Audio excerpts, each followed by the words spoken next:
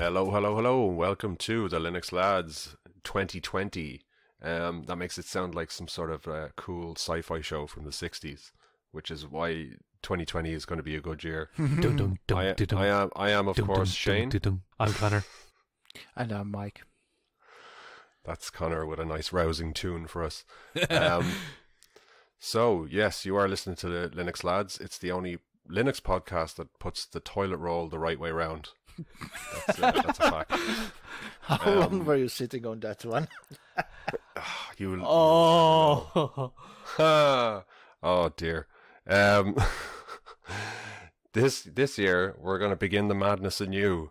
We're going to begin the madness anew with an outward eye, I think, this year, because it's January. A lot of people get sad during January, but personally, I don't know. I like January because everything's kind of starting up again. We're starting from scratch. It feels like a blank page. So it's kind of, that's the optimist in me. So leading on from that, we're talking about what we predict and what we see for Linux in 2020.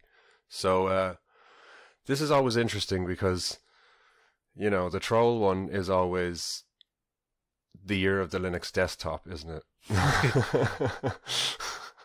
And I think that's more of a meme at this stage than an actual thing that people think is going to happen. What do you mean? Like it hasn't happened yet, or I don't know. It's a stupid meme, really. I don't really care what people use. So, I mean, I do, but I don't. So, as listeners would know, I actually don't think everybody should be using computers anyway, because they are quite a specific and complicated tool. And as I see it, there are people who would always want to use a very specific tool. Like I was interviewing a person for a position today, and they got asked, would you rather work on a Windows machine or a Linux machine? And he answered basically, a user would always obviously choose Windows because it's more user-friendly, because nobody wants to type in commands. I think that's quite normal, an opinion among people that, computers are difficult and Linux doubly so. And maybe, as long as there's enough users of Linux to keep making it better and better, then it's fine. Yeah, I mean, and it doesn't have to break through on the desktop. It doesn't have to break through on mobile for me. I mean, it's kind of fine the way it is. It's chugging along nicely. So we're always getting some new goodies. There's always something exciting happening in the community. There's always more devices coming along with Linux on them. So, there's always that shit in the pipeline. So personally, I'm looking forward to 2020. I think there's going to be a few cool things. I don't think there's going to be anything, groundbreaking. I don't really think there ever is. I mean, but you have the likes of the Raspberry Pi a few years ago. That was quite a big one for Linux because it just made it so accessible and affordable to run a Linux machine. A standard almost, like Raspberry Pi and Linux were bosom buddies. So, you have things like that. You have projects that sort of ride the wave, or Linux rides its wave. I don't know. Mike, you have written here, Mike has no predictions, but he has plenty of wishes. What are some of those wishes? Well, I'm incompetent in terms of predictions. Like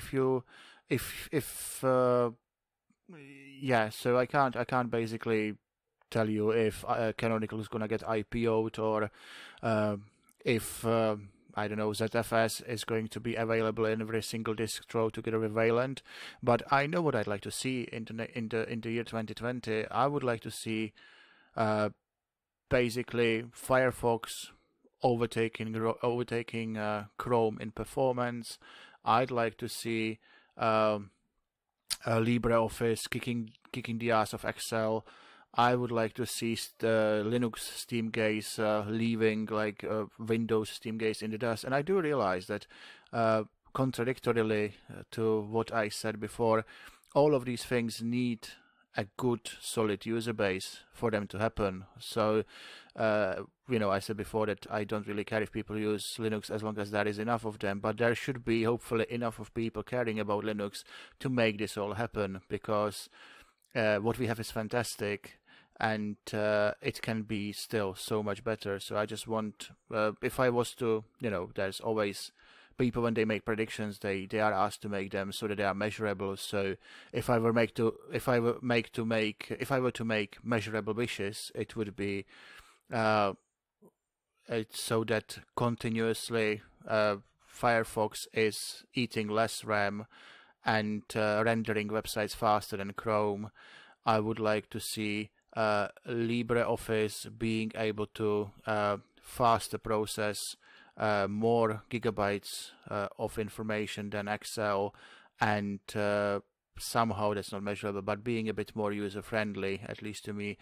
And I'd like to see Steam games having a higher frame rate, even though personally I don't really game at that level, but I would like to see us outperforming Microsoft Windows and the Mac. What I would like to see as well is Apple fanboy of the highest caliber being given a laptop with KDE Plasma on it, and him immediately after that giving back his Apple fanboy card and switching to Linux, because that's how good it is. So yeah, I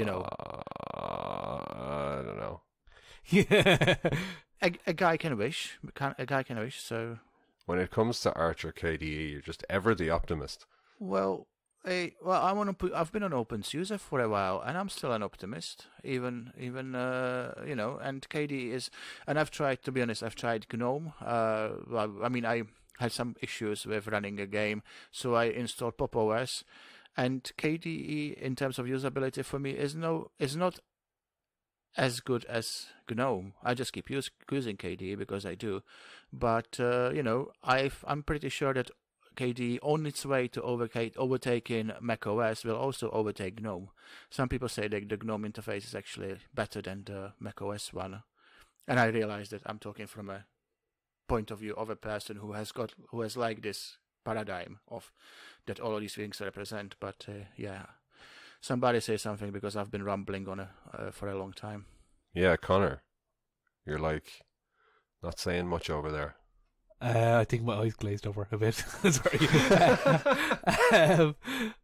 I was looking down through that article that Mike has put in the show notes there, which is the Inspiration, which is an OMG article. Oh, that was Shane. That wasn't me. You cannot pin that one on me, mate. Okay. Okay. Well, one of you fuckers put it in. I don't know who. You didn't put your name against it, so I don't know. Some of them are quite good. The ones that stick out to me is lightweight heavyweights. So in that they highlight, certainly in the screenshot they highlight Zorn OS Lite, which is running XFCE. And the reason why that kind of sticks out to me is because I'm currently running Manjaro, and its default desktop environment is XFCE. And I think I actually mentioned that a couple of episodes ago, and even though we took a break, and I'm still on it. I mean, it's the case of it hasn't gone away. It's still solid. It's still very responsive. So definitely there could be something in 2020 that the quote unquote more lightweight desktop environments could get more into the limelight. I'm finding XFCE to be quite solid, particularly since its most recent 4.14 release. I actually recently came into the possession of a Lenovo ThinkPad for quite cheap, and I got one for me and the girlfriend, and from a lad in the Linux group, actually. So shout out to him, Linux community, Dublin Linux community, and and getting your plugs keys on DublinLinux.org. So yeah, cheap laptop anyway. And you made it sound like DublinLinux.org sold cheap laptops, right? Yeah, kinda. Forget about that's not what I meant.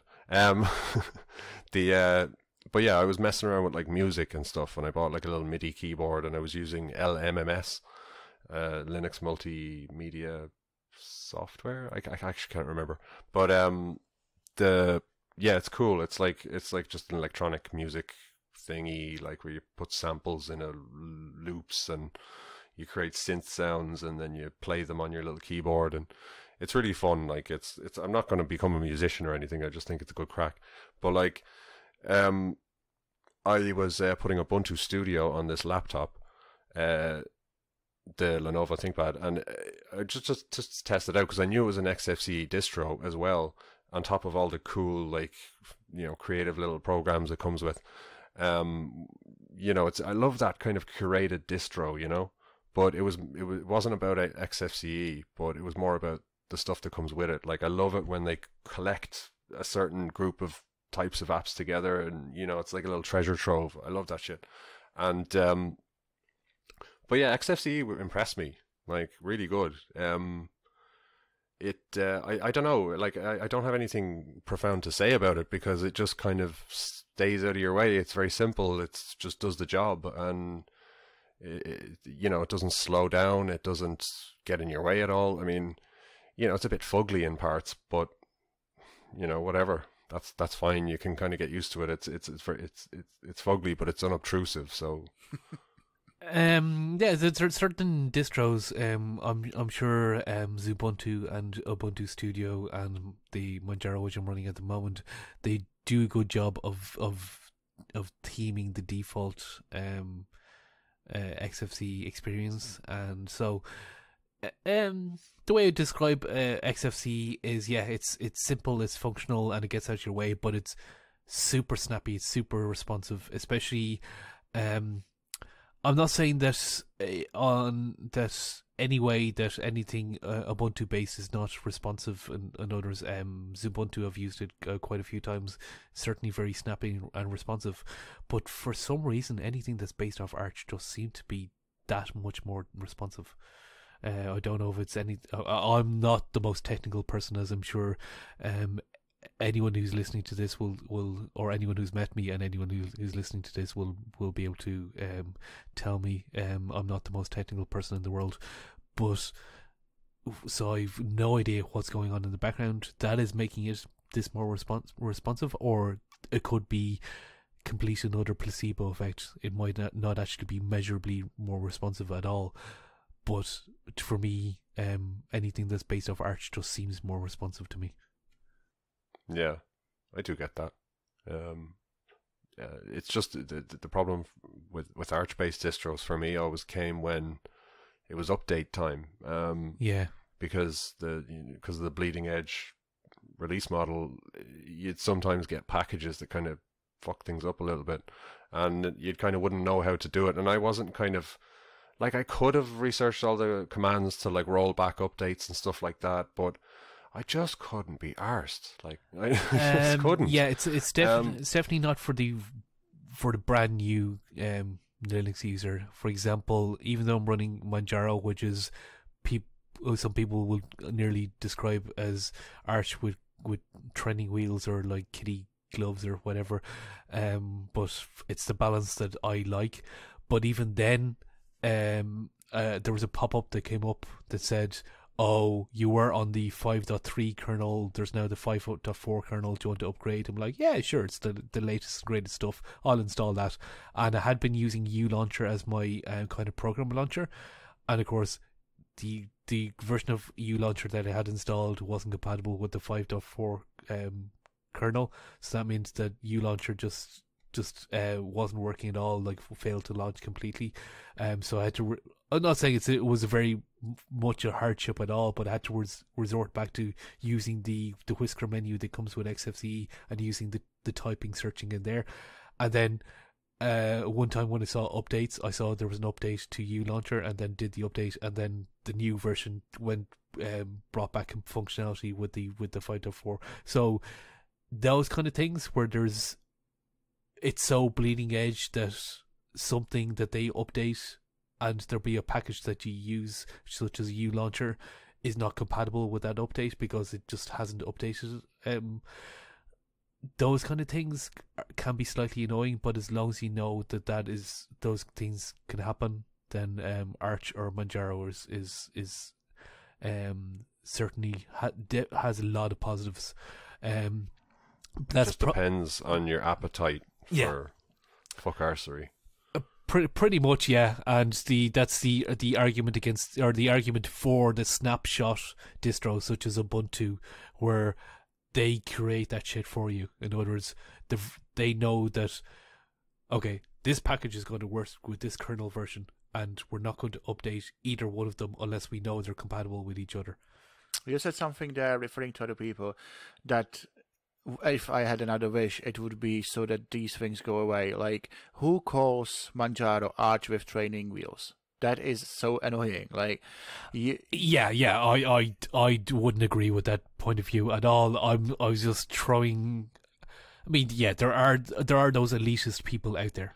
It's denigrating two things. It's denigrating the users, and it's denigrating a distro that is doing a damn really good job. Like, I don't know, this kind of snarky comments should just not happen anymore, because there's the it's not Arch with training wheels. It's a full, I want to say full body, but it's not the correct expression. It's a proper Linux distribution like any other that can be as complex as you make it. And like, the people who the majority of people who don't want to spend the time for the first time or for the 10th time to install Arch from scratch, and still want to avail themselves of the Arch repos and of the AUR and of the great work that Manjaro do when they actually make Arch really like usable without too much effort,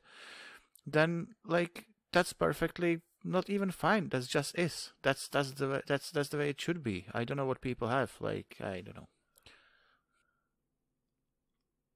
Well, CES is going at the moment. Speaking of tech, so CES is usually where electronic manufacturers and gadget manufacturers kind of show off their wares, and they may be at the prototype stage, they mightn't be ready for production, and it could be this will be released in 6 months' time, this will be released in 12 months' time, or this is just a freaking almost like a concept car kind of thing of this is the shit we can do, but this is still 3 or 4 years away.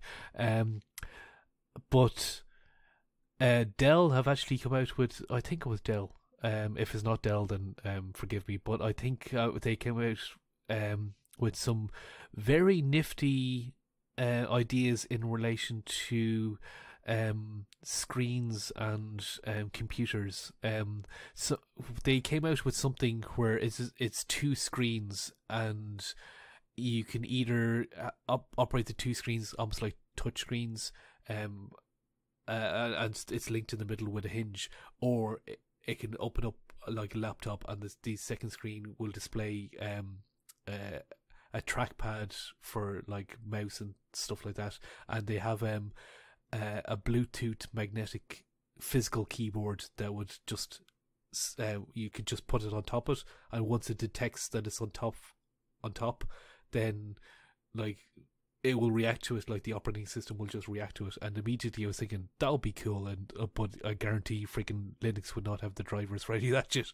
But and another one was effectively, it looked, for want of a better word, I'll try to think of multiple examples, so I'm not picking on any particular or choosing any particular vendor, but it looked like an iPad or a Surface tablet that you're used to now, but effectively just folded in half.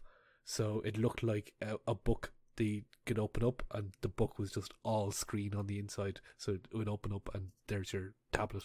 That whole foldable screen thing is interesting, because that's not where I saw computers going at all. Like, I never really figured that's how I don't know. Like, you've asked me 5 years ago what's going to be the big thing in 2020 in terms of personal computers, I would have said it's just going to be all phones. Like other computers are just going to diminish completely, and everyone's just going to have transparent phones, and transparent TVs and bendable screens around their wrist and shit. Like I was like, that's definitely going to happen very soon. But yeah, I'm surprised. I mean, I guess it's getting there. They're hinging them, which is, that's halfway to fully foldable or fully like flexible screens. Like they already have the technology. It's just experimental, where it's a fucking LCD screen and it's like a piece of acetate, like a page. It's insane. Like, so that stuff I'm really looking forward to. But yeah, these hinged laptops are like with the two screens, and I've seen some of those phones as well. I believe Samsung had one where those foldable phones where it's like a wallet with screens on either side, and you can fold it out or fold it back on itself. I was like, I don't want that. That's shite. Like would you not press the screen all the time by accident? Like, it'd get like that's just asking for trouble with that hinge in the middle, like that. Especially like the first generation units, like that's going to wear out very quickly and break within a year, I'd say. Well, at the point of this recording, so what Samsung and I believe Huawei and possibly Xiaomi have available for purchase at extortionate prices, but like of course it's early testing and early adapters or early adopters, sorry, not adapters, to the technology. So these are like several €1,000 or whatever, but like or 1,500 or something like that. But it's because you're an early adopter of new technology, and they have a vertical fold, so the two screens meet each other vertically. But also Motorola came out with their new take on the old Razr, where it's a horizontal fold, so the two phones or the two screens literally flip on top of each other and then sandwich in, just like the old flip Motorola Razr. Yeah. And I'm sure Samsung were already. I mean, they've already shown that they have the vertical fold where it looks like a book. But they've also shown, or they've teased something very similar to what Motorola are doing, where it has the horizontal fold where it kind of flips down like a flip phone. But I'd imagine that it was already in the works, because these things take years. I mean, there's no way that they saw the Motorola thing and went, wait a minute, we should do that also. So I'd imagine that Samsung were already working on it when Motorola announced it. I think I speak for all of us when I say that we're all probably more excited about, getting Linux on a shit phone than a really cool sci-fi bendy phone that docks with everything. And no, I don't care anymore. I don't care. I don't know. I'm a bit of a gadget nerd, so you can sway me with Flash as well, but obviously I would not be able to afford it. I'm becoming an old man. I really am. I'm starting to not care about mainstream technology, and I'm starting to criticize it.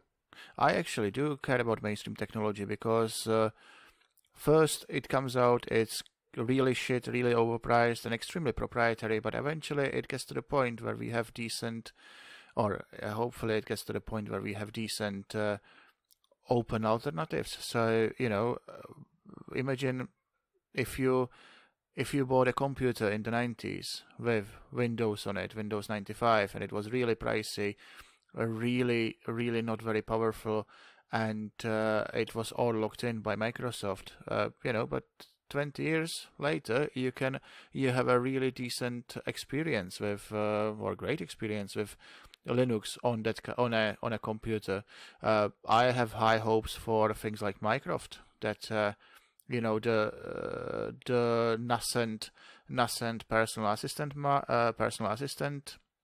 market will produce will become big enough for people to be interested in open technologies for personal assistance. There's a budging community around like home automation in open like that is open standards, because especially since like a lot of the actual commercial gear in that sphere works with one another using open standards. Even Apple, and that's something, has open source part of their HomePod specs, or whatever they call it, the home assistant specs. And like, so I am interested in technology. Like talking about CES, the Samsung was showcasing some kind of a robot that's gonna follow you around. It looks like a tennis ball with a camera on it, and BB-8? yeah, but smaller and yellow. And Nice. like, if you have that, and if you have like a stand-up mirror that's actually a screen, it can take photos from behind you when you do yoga. It's not creepy at all. Like they have a whole video that we can, and I will put in the show notes, where basically there's a woman living with a dog in an apartment, and it kind of follows her around and takes photos of her, and it's meant to come across as like really cool. But I'm thinking, Jesus Christ, like, would I really want that? But on the other hand, if there was a piece of technology that I could just, like basically a servant, more like an R2D2, that you can just call to do cool things, like, fix the light bulb, or open the window for me, or do whatever, fetch me kind of cider, that kind of thing. I would be all for it, and so I plus obviously the fact that my job consists mostly of working, researching the mobile phone market. So I have a big interest in it, and I have hopes. I just hope we get across this horrible lull where everything is just like it was last year, just incremental updates to things. They don't know what to do, so they smack 9 cameras on the back of a phone, because for some reason that's meant to be better than 4. And I hope we get across it, and companies will start innovating. I mean, they have to, if they want to keep us spending, obviously. But yeah, so I am actually optimistic. I said something that I like, that sounded, what I said earlier, that sounded really pessimistic, that nothing's going to happen in 2020. And it's possible that nothing extremely good or extremely exciting is going to happen, but the time is getting ripe for it for something to come across. The market is ready for disruption again, I think. Yeah, I think we're overdue a paradigm shift of some description.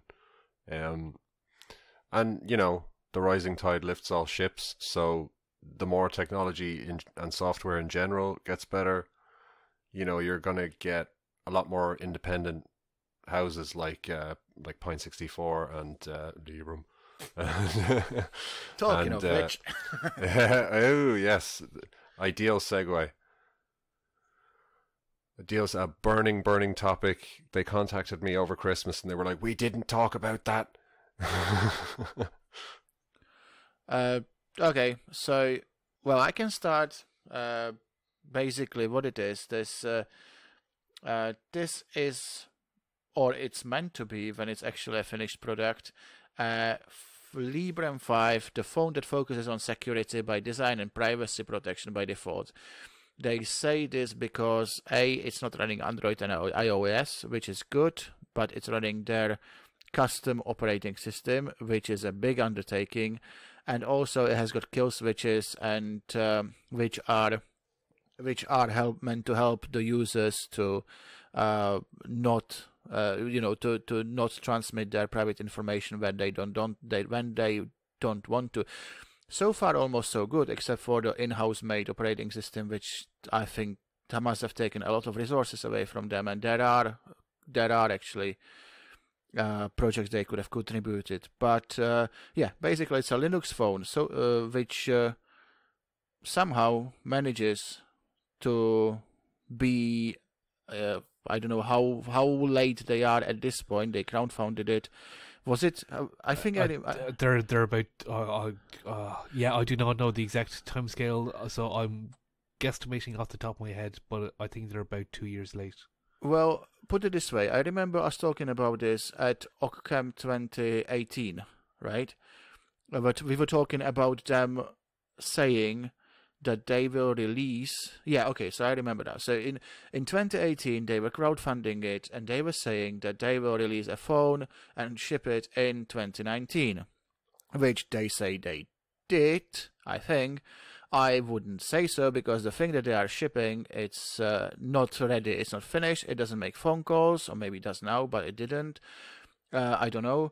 It's not put together as it's not the finished production ready, or retail ready, or whatever they call it, product. So they've been late. That's one point.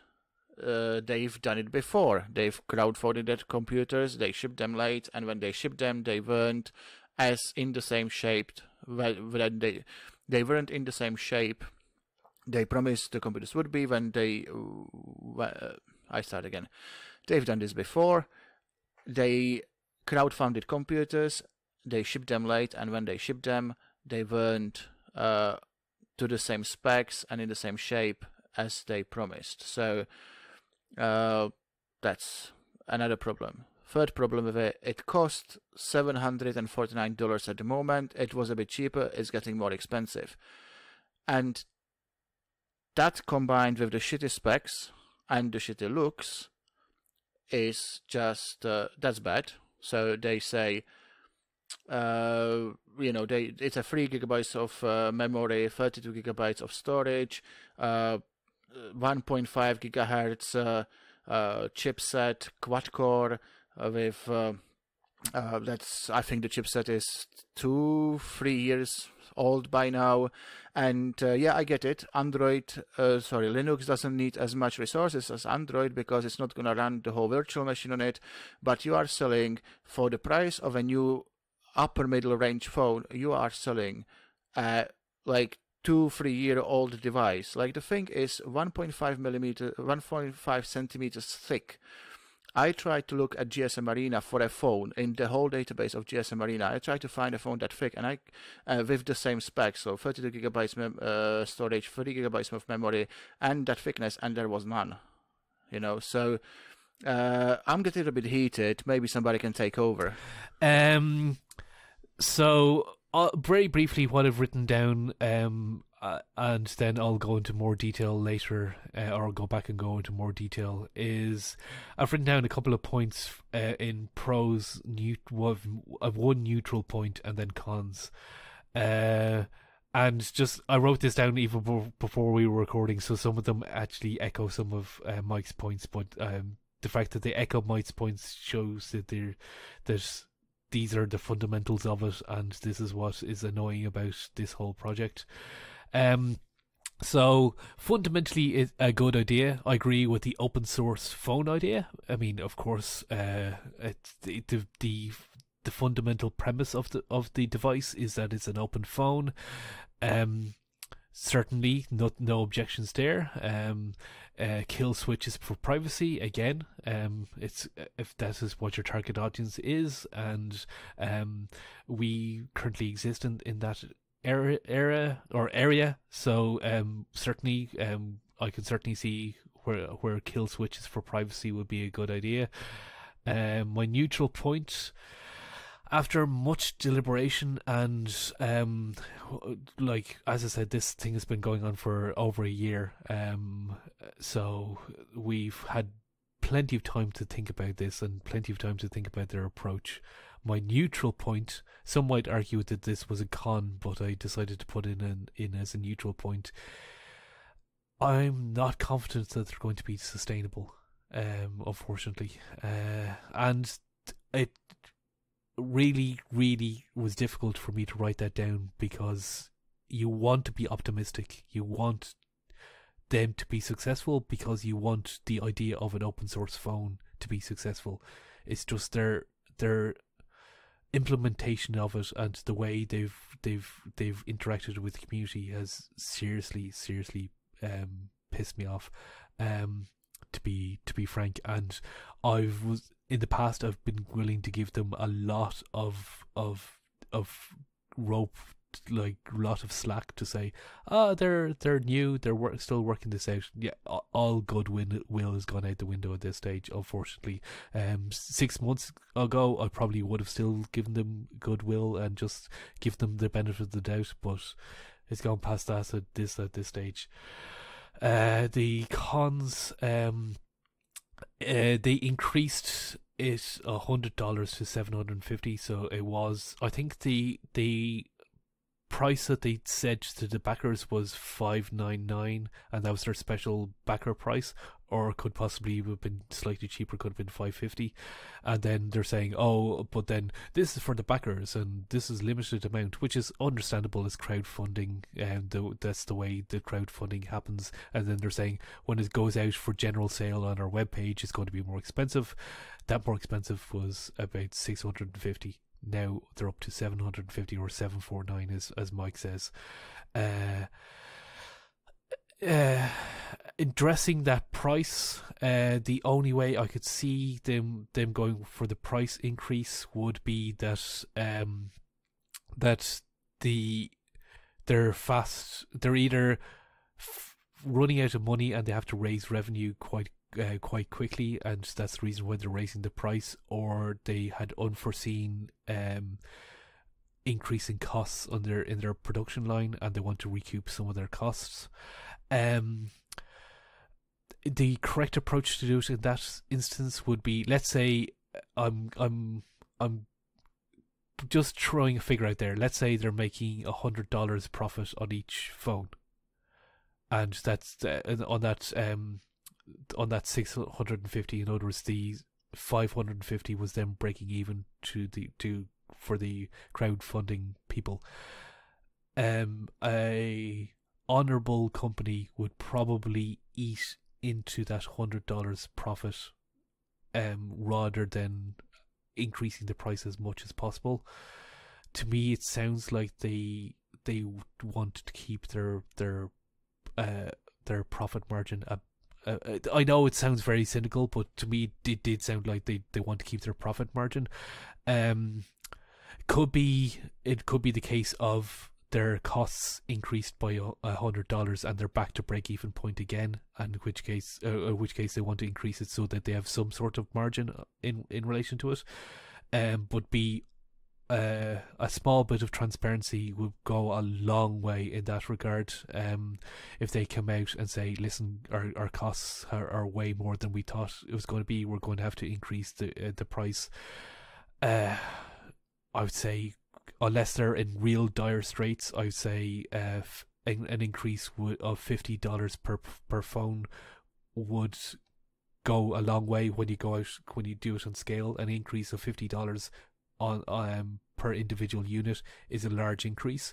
An increase of $100 is a huge increase. And one of my other points was their general PR and communications, which I kind of have alluded to already. And Mike, please take over, because I'm getting a bit passionate here. Well, you see, the problem is exactly as you said. It's they are swearing by their open source principles and whatnot, but they are not an open company. They make this. They say, well, we shipped it. We shipped the first batch, and then it transpires that they shipped it only to the employees or whatever it was. Their estimates of when they are going to ship are really rubbish. And okay, yeah, you can make bad estimates, you can make genuine mistakes, but what annoys me no end about them, it is probably even more than just the price, is that they are on such a bloody high horse. It's so annoying to even watch their website. It just says, we invest in public interest. No, you don't. You don't. That's not public interest. It's $750. Public interest is you giving this away at cost price. Like, I know they are or very slim margins, like $10 or $20 per phone or something. They are talking themselves up as whatever they are. They are not for profit. They are some kind of a public benefit company or some.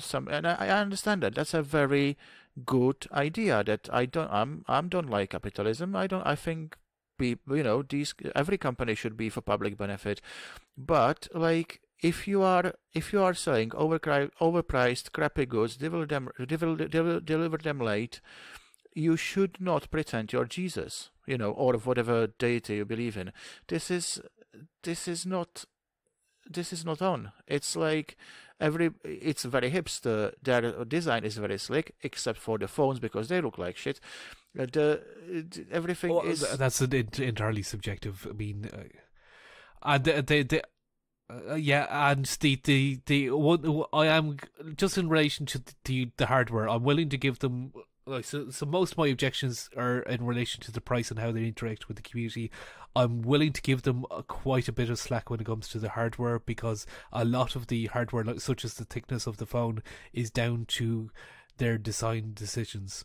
I believe it's because they wanted the back to be removable, as in fully removable, as in you get a screwdriver. There's a video where the CEO literally unscrews the entire thing off the back. I think that's by design. They want a removable battery. I believe they have a full laptop size Wi-Fi chip or Wi-Fi component into it, which probably leads to the thickness. So that is by design, either due to design due to circumstance, or design due to that was their design from the very get-go. So that is by design. So I'm willing to give them quite a bit of slack in relation to the physical design of the phone. But I have a counterpoint for this. Okay, so you have 1.5 centimeter thick and subjectively to me ugly looking Librem 5 for $750, right? So you are saying that's because they had to. Now there is this Fairphone 3, which is it's also very repairable. You can take the thing apart. It's modular, and also it's sourced as much as you can, obviously. As a phone, it's sourced ethically. Fairphone 3 cost €450, right? So let's say even if it was $500, that's still quite a lot less than your Librem 5. They are both going in on so both of these companies, it's quite nice how they are comparable. Of course, Fairphone uses Android, whereas Librem uses Linux or some kind of their version of Linux. But Fairphone shows you, at least on their website, I didn't obviously deep dive into them, and if they were doing something really nefarious, really deep, I wouldn't know. But at least on their website, you get the information, you get what they are trying to achieve, why they are doing it. And I look at their stuff and I say, okay, yeah, I get it. It's for me still a bit expensive, but in terms of our current smartphone market, €450 is not that much for what you are getting. Let me see. Okay, Snapdragon 632 with 4 GB of RAM, 64 GB of storage, NFC, 4G obviously, and it's repairable. Probably more than the Librem. I can't tell because I've never had either, and I never tried to fix either of them. But there is, I don't believe for a second that Librem are doing the best they could with the circumstances they have. And I don't believe for a second that whatever they are saying is justifiable, like that the whole ethos of we are also pure and also cute, also cool and also ethical. No, you're not. You are just really selling overpriced old gear, right? And that's my beef of it. And talking themselves up as if they were the holiest of holies. My slight counterpoint, my slight devil's advocate, just as you're speaking there, as you're comparing it to the Fairphone, is that the Fairphone is off the shelf components, probably because it runs Android, probably has a lot of functionality from the operating system, or the fact that Android runs in virtual machines, so it largely the hardware doesn't really matter that much. And also Fairphone don't say we're trying to open source the hardware as much as possible. So I'm willing to give Librem a small bit of slack in regards to that. They probably had to go off and research and say, okay, what is the most open components that we can fit into this phone, or if we can't open source, if it's not open source by default, can we speak to the company and see and try and persuade them to open source it, or something like that. So they probably had to pick and choose their components, which probably drove up the cost, not to the fucking degree that they're charging the phone for. So I'm willing to give them a bit of slack, not the level of slack that they're asking for. Yeah, and this is before we get to the cherry on the cake, right? Which, like, it's completely and utterly fucking unjustifiable. It's just, I couldn't wait for this one. Words almost fail me basically at this. I'm just going to have to state it so I love it. It's the best phone ever. People know that what we're talking about is the Librem 5 USA edition of the grand total of $2,000 fucking dollars. There's no way in fucking hell they can justify that price. I'm willing to, again, like my previous point, I'm willing to give them hypothetical some slack here. Let's just say the phone that's built in China is now $750, and they're saying they're assembling this. It's the same components, but they're assembling it in the States. The United States probably has the labor will be more because the individual people are being paid more, but putting ethics of that aside, there are inherent more costs to manufacture or assembly in the United States. So $750 for the Chinese phone. Let's say that increases, and I'm being generous here, to $1,200 or $1,300. How the fuck did they get to 2,000? Well, hold on, Connor. You have to account for the three characters, U and S and A. They obviously believe in the founding fathers' liberal ideas, or, which is more likely, they picked up on the current wave of jingoistic nationalism and overreaching facacity of everybody, and said, "Oh, look, people vote for Trump, so maybe if we call it USA, somebody will pay $2,000 for this." I mean, this is outrageous on so many levels. It's the same piece of crap phone that is not. Is assembled in the States. I don't think the original one is assembled. I don't know where the $750 one is assembled. I don't know if it's China or you're almost guaranteed it's China. It's pretty it could be Taiwan. It could be Taiwan. It could be Singapore. Okay, I actually looked up. They are using NX. They are using what is it called? NXP, the company. They are using.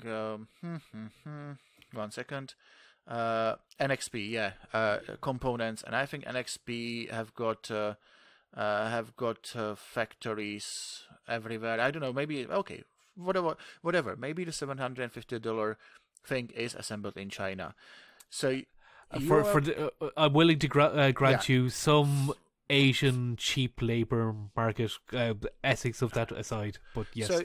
So for the bargain price of $1,250 extra, you can get yourself a phone that is built in the United States, where the US government, of course, never would spy on anybody.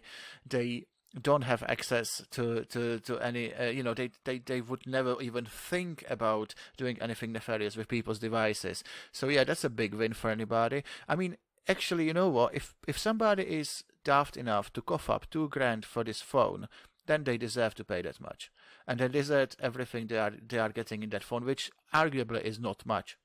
The thing with the Librem is that I think they rode on the fact that it was a Linux phone a little bit too much, and I think, maybe they didn't have the same. I think it's probably an obvious thing to say, but they didn't have the same kind of love for the community and the kind of the actual reasons that we are all in the community and everybody else is, that we kind of chat to. Like, they weren't in it for the same reasons as us. They just saw it was more like a gap in the market kind of thing. And, or maybe, you know, as you said, they're just up their own arse. I don't know. So, you know, you're not part of the open community. You're not part of the FOSS world. You're just a fucking edgelord. Like you're not actually, yeah, like based on everything I've seen, it's like you've not actually contributed anything really. Well, I mean, I think it's okay. So they made a decision to make their own operating system for the phone, which questionable as it is, they probably, I assume, I don't know, I assume that they contributed whatever code they made upstream, because whatever they made is open source, right? So I assume I would prefer a contribution be made in the right spirit. I would prefer that a company doesn't contribute to the wider, you know, ecosystem or whatever you want to call it. I would prefer they do that in the right spirit, and if they're not going to do that, then just don't do it at all.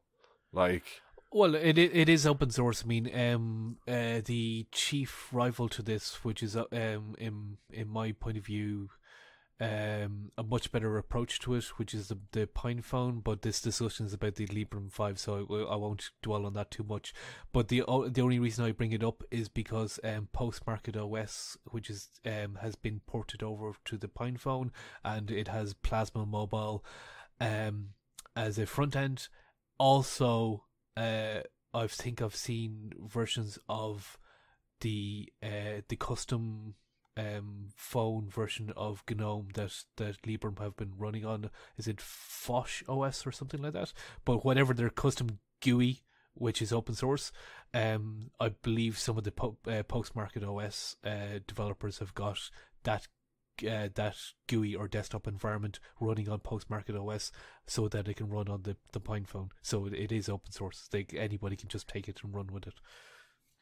yeah, but just open sourcing it for me isn't quite enough. It's more around their behavior and like a lot of the things you guys have already talked about. Yeah, I don't. It just it's like you want to see kind of a seat at the table. You want to be loved by the community for doing this great thing for everybody.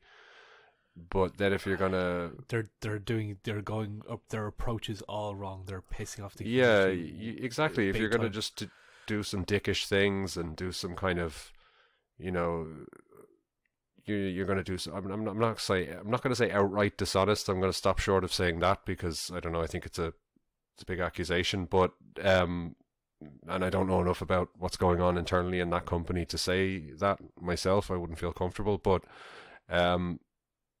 it's misguided for sure. My guess is that they started off with good intentions, and several snags have happened along the way, and rather than opening up to it and being dishonest, they probably either internally they got advice, or an outsourced PR firm or legal or something like that decided to inform them or advise them to keep it all internal and be all brave face and everything, and then they just have kept going down that road where it's brave face, everything's fine, we've hit some snags but everything's fine, sorry about that, but everything's fine, rather than being completely open and transparent. And I mean, snags happen. I mean, you are introducing a brand new device, so setbacks do happen, and if you're open and honest about that, I believe the community would have been a lot more forgiving than they are currently. It's just the approach is completely and utterly wrong. I think, but then they are only hurting themselves. If they let the community in, the community would have helped them create a better product for less money. I mean, come on, they could have just utilized the operating systems that are already there. And I know I'm not a mobile phone designer, so I don't, but I'm pretty sure, in my head, there is no way if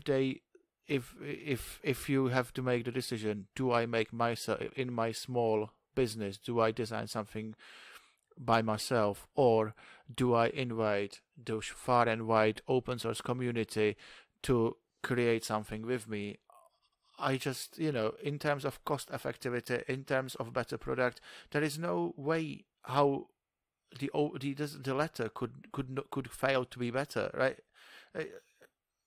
What did I just say? Anyway, there is no way how it could how inviting the open source community to help them work with their product would be, and it couldn't be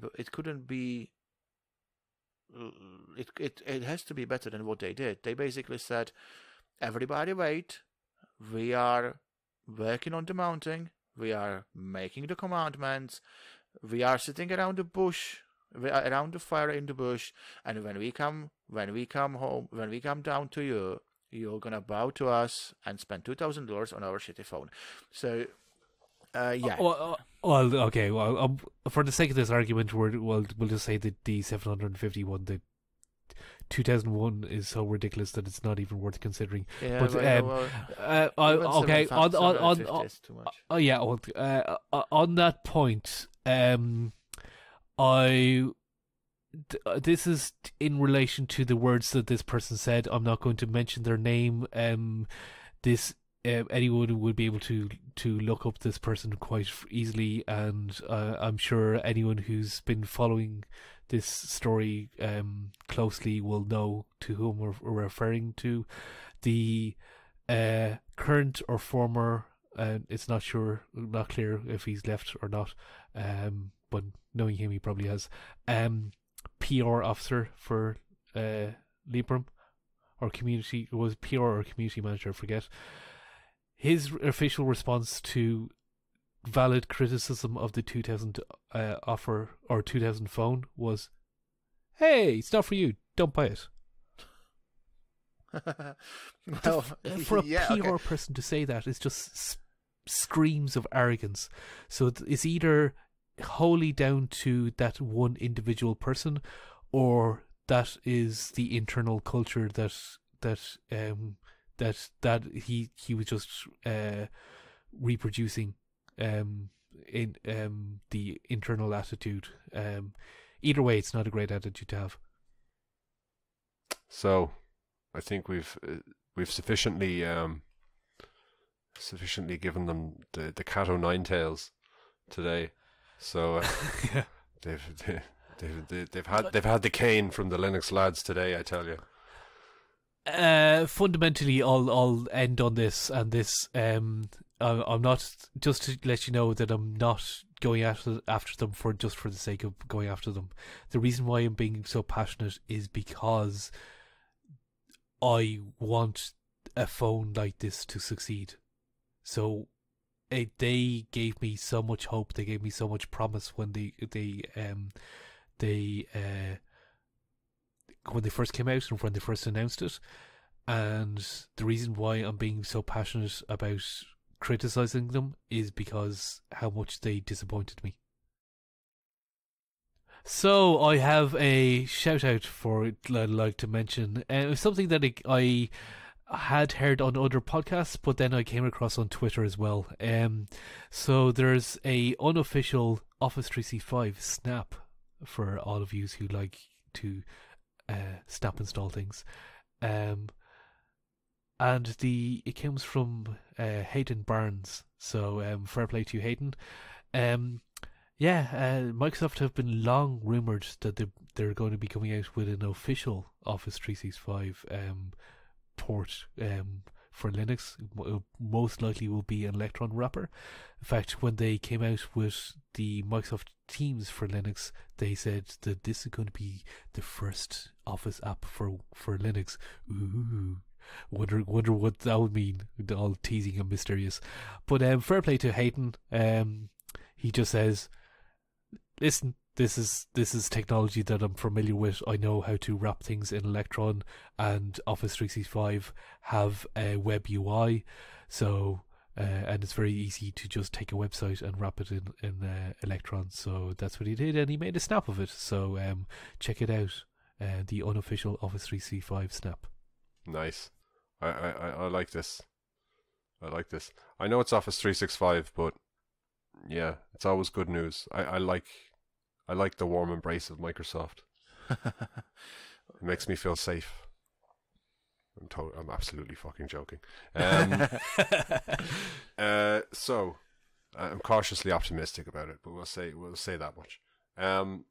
So socials, as usual, we're on linuxlads.com/Telegram/Twitter, or at linuxlads on Twitter, probably easier to remember. Mastodon, link in the show notes.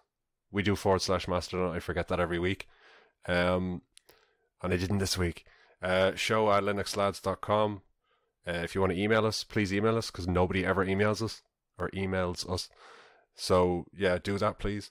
And then linuxlads.com/support. Is it support or donate, or do both work? I think they'll both work. I think I did a few links there. A little Linux. Anyway, the long and the short of it is, go to linuxlads.com and all of the things will be up on the header bar, and you just click and whatever you want to go to. Please give us money. It's support-us or support-us. I can do donate. By the time people are hearing to this, there is gonna be a /donate as well if they want. That's not a problem. Just like magic. Yeah, just like that. It actually now works. Yeah, it works. /donate is fine. You can cut all of this out. I won't. It sounded great. Oh, I know. So, thank you for joining us once again. This was a great show. Great chats going on. We said some good things. We said some bad things. But we came out the better for it in the end. Any final thoughts? Nah. That is the most Linux lads thing I've ever heard in my life. Nah. Thank you for joining us. Thanks as always for listening and for lasting almost 2 years at this point, guys. Ooh. Well, more like a year and a half. Come on. I don't know. What was it? It was it was summer 2018. So yeah, it was either August or September 2018. Yeah, I'm gonna say 2 years because it's 2018. It's 2018 then, and it's 2020 now. So that's 2 fucking years, all right. That's some solid maths right there. So yeah, goodbye. Bye. Bye.